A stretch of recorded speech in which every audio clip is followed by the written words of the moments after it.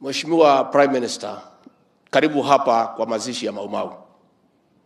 Babako mzazi Jaramogi tulimtambua sana kwa kupigania wanyonge. Hasa alipigania watu ya Maumau. Na ndiye aliandika kitabu akasema not yet uhuru.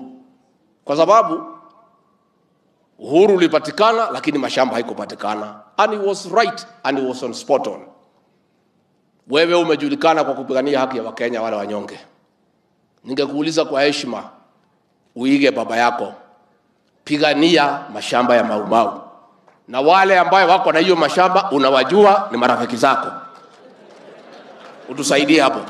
Kati guo atutaidhie eni. Sasa mnasema ati mnatetea haki ya wananchi. Fertilizer ikiwa shilingi 7,000 kwa serikali ya handshake, kwa nini hamkufanya maandamano? Saa hii tumeteremusha ni 2,500. Maandamano ni ya kazi gani? Kati guo adwa itu ni maragia na rĩu rĩkĩ maratwĩra mũtũtigithie. Bwana former Prime Minister, I agree with you 100%. Our constitution has express provision for demonstrations, picketing, and all that goes with it. That is true. And that is why we allowed you and your people to do it. But what you did was not demonstration. Ilikuwa ni kuharibu mali ya Wakenya. Ilikuwa ni kupora mali ya Wakenya. Ilikuwa ni wizi ya mali ya watu ya Kenya. Ilikuwa ni kupiga polisi na mawe. That cannot be allowed in this republic. Na ndio tumesema hakuna, we will not allow you again. So vile mmesema mtazungumza, endelea na mazungumzo. Sisi tumetuma Kimani Ichung'wa, wewe umetuma Kalonzo, waendelee.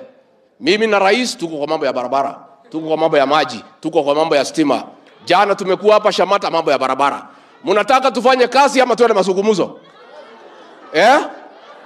Torutawera karudia meario. Sisi tuko kwa kazi. Lakini if you agree na muache fujo na muache kuharibu mali ya watu, muache kuibia Wakenya, we have no problem.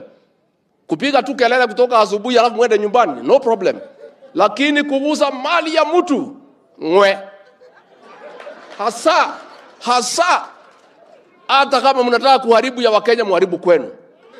Hawa watu ya Mount Kenya hawa kazi yao ni kutafuta mali na kulinda mali. These people do not know anything about destruction of property. Their work is to look for property and to protect property. Kati guo. Na ndio Mwangi wa Iria na wale wengine mnafuata hiyo maneno ya maandamano from this region. We don't understand you. Our community is for looking and putting together and protecting and enhancing. Kawera hiyo tiko shaji na kuramata. So watu wale wa sehemu hii wanaenda kuharibu mali ya watu ati ni maandamano. Nilisikia wengine wanasema ati Kenya itagawanywa mara mbili. Kenya gani? Hii ya William Ruto na Gachagua. Inawezekana kweli? So wacha tukue, let's be honest with each other. Former Prime Minister, you demonstrate, you picket, but let it be peaceful. And this country, all the demonstrations you have led, none has ever been peaceful. They have all been violent. And that is why the government will not allow any demonstration anywhere. I'm telling you ukiwa hapa. Si mimi niko? Niko. Prime Minister umesema niko na deni ya huyu mzee, that is true. Now we were waiting for him to get well. And I was monitoring his performance akiendelea. Ndio ametuacha. And I am going to call a meeting of 10 leaders of Maumau. Prime Minister umesema utakuja huko ujiunge na hawa, karibu. Wewe unajua kamete vizuri. Na wewe umesema mimi sijui kamete, it is true. Lakini Rais Uhuru Kenyatta na wewe mlikuwa mnipangia kwenda kamete, Mungu akakataa. Si ni Mungu alikataa? Aliniwekelea makesi ya uongo ati nifungwe. Ati kwa sababu nimekataa kuunga huyu mzee mkono. Na mimi sikuwa na maneno. I had my right and choice ya William Ruto. So mimi it's true, I have no experience in committee. And God amenisaidia, mlitaka niende hapo, Mungu akaniokoa. So wewe tutakualika kuja tusaidiane from your experience in committee. If there is some useful information you can offer, tusaidiane.